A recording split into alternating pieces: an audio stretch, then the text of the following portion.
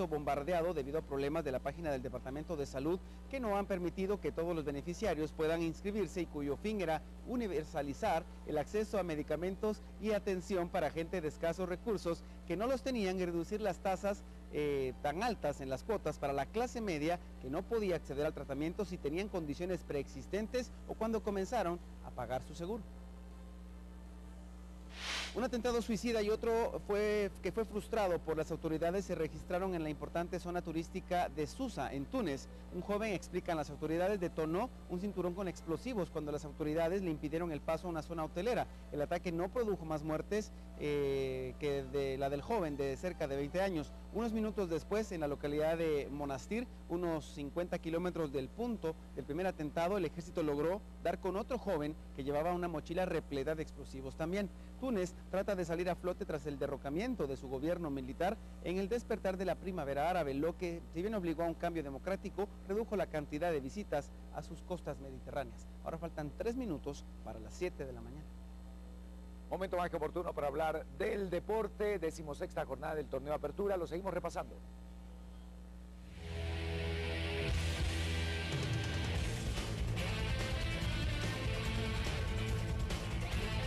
En más partidos de la 16ª fecha del torneo Apertura, la Universidad de San Carlos aprovechó su localía y se impuso sin mayores problemas 2-0 frente al Deportivo Coatepeque.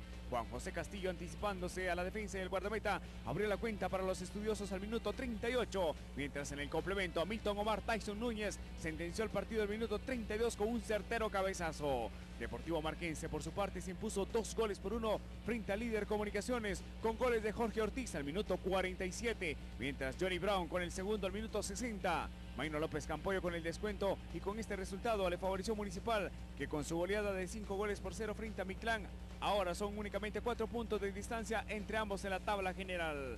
Finalmente, Xelajú Caposeco sigue de mal en peor y ahora cayó contra todos los pronósticos 3-1 frente al subcampeón Heredia.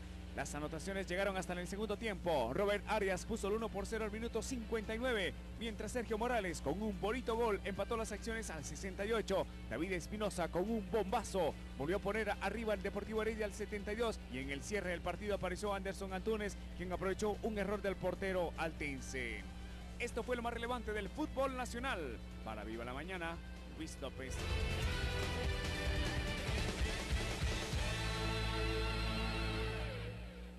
2 minutos para las 7 de la mañana, veamos qué pasa con el tránsito. Tenemos algunas imágenes para compartir con ustedes de ciertos puntos que a lo mejor van a estar visitando enseguida. Vamos a verlo a continuación a esta hora, por supuesto, en 12 Avenida y 27 Calle de la zona 5, movimiento vehicular tranquilo. Hasta el momento, autoridades de Meta reportan que no hay mayor congestionamiento en ninguna de las dos vías de esta avenida.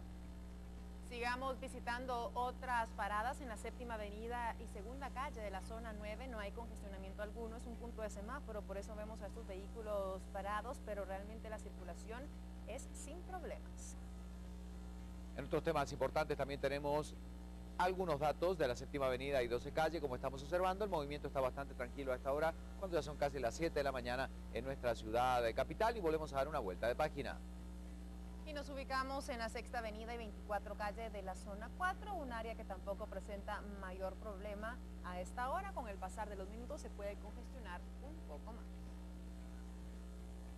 Bueno, son las noticias que presentamos a esta hora de la mañana. Tenemos justamente algunos temas importantes para poder compartir con ustedes. La caricatura de FO, vamos a observarla, a ver si la tenemos, y más adelante también otros detalles. Y además el segmento económico, que siempre es importante, así que vamos con esto y luego con la caricatura.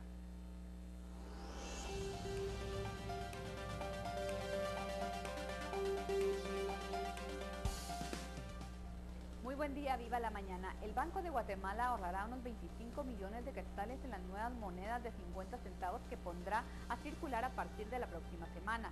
En total se emitió el equivalente a 30 millones de quetzales con los nuevos metales, que tienen una vida útil proyectada de 20 años. Las antiguas monedas pesaban 5.5 gramos, tenían un costo de 54 centavos y eran acuñadas en la Casa de Moneda de Chile. Las nuevas pesan 3.4 gramos, tienen un costo de 13 centavos y son acuñadas en la Real Casa de Moneda de Holanda. Más adelante se espera el cambio de la moneda de quetzal y probablemente el otro año del billete de 50 quetzales. En información financiera, el dólar está en 7.94 y el euro en 10.90 quetzales. Recuerde, si quiere economía en su hogar, en Guatevisión está en el lugar correcto.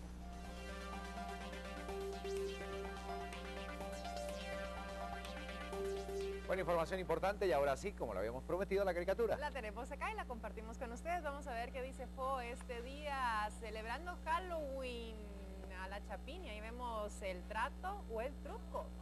Bueno, ahí lo tenemos entonces.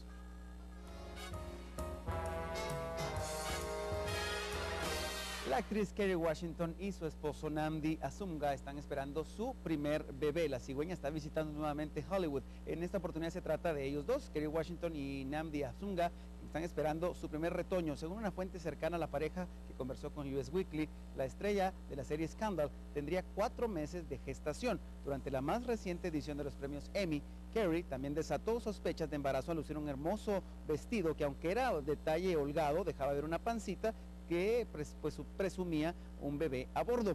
Kerry Washington y Nnamdi Asomugha comenzaron a salir en el verano del 2012 y se casaron en secreto al poco tiempo, el 24 de junio de ese año, en el condado de Blaine, en Idaho. Ellos sí que quisieron evitar una boda escándalo. Como es costumbre, la también protagonista de la película Django desencadenado no se ha referido a la información, ya que siempre ha sido bastante reservada con su vida privada, pero como ya se sabe, el embarazo es una de las cosas más difíciles de ocultar. Desde aquí les deseamos felicidades, estaremos pendientes, vamos a ver cómo afecta esto su participación en la serie Scandal.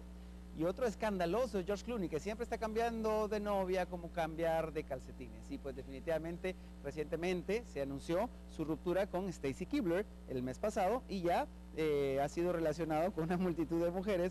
Y ahora sale con la modelo croata Monika Jakicic. Parece ser que la ha conquistado de corazón y se le ha visto con ella en secreto desde el mes pasado de septiembre. Mónica y George están saliendo, todavía no es su novia oficial, pero cada vez están más unidos y casi todas las noches ella acude a casa de George. Eso lo dijo una fuente cercana también a US Weekly, una de las revistas de farándula más reconocidas en Estados Unidos. Recientemente el atractivo intérprete y la maniquí fueron vistos juntos en el Hotel Connaught de Londres, ciudad en la que reside Mónica, donde la pareja se mostró muy cariñosa durante una agradable charla que mantuvieron hasta altas horas de la madrugada.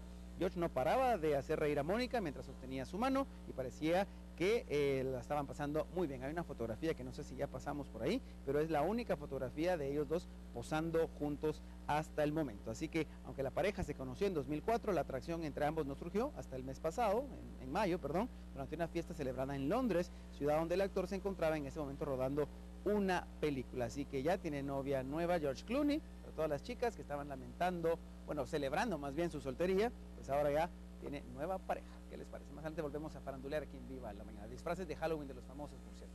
Bueno, en un ratito nada más, y creo que también habrá fiesta de disfraces, vamos a ver qué pasa, ¿verdad? Pero a la chapina. Como sí, siempre, fiesta a de la disfraces, Viva la como Mañana. debe ser. Muy bien, y tenemos que dar una vuelta a página 7:04. Hay que continuar con más información en un ratito nada más. Ya volvemos. Al regresar hay más noticias en instantes. Santiago Zacatepeque se prepara para recibir a visitantes durante este 1 de noviembre. Víctor Muñoz ganó Premio Nacional de Literatura 2013. Y en el mundo, masiva fuga de gasolina obliga a evacuar a poblados en México. Hablaremos del deporte, el internacional, nos vamos hasta España. Y si te perdiste ayer a César Millán, el líder de la manada, el encantador de perros, no te lo pierdas porque en un ratito vamos a compartir con él parte de una interesante entrevista donde nos habló de todo. En un ratito, César Millán, lo revivimos juntos.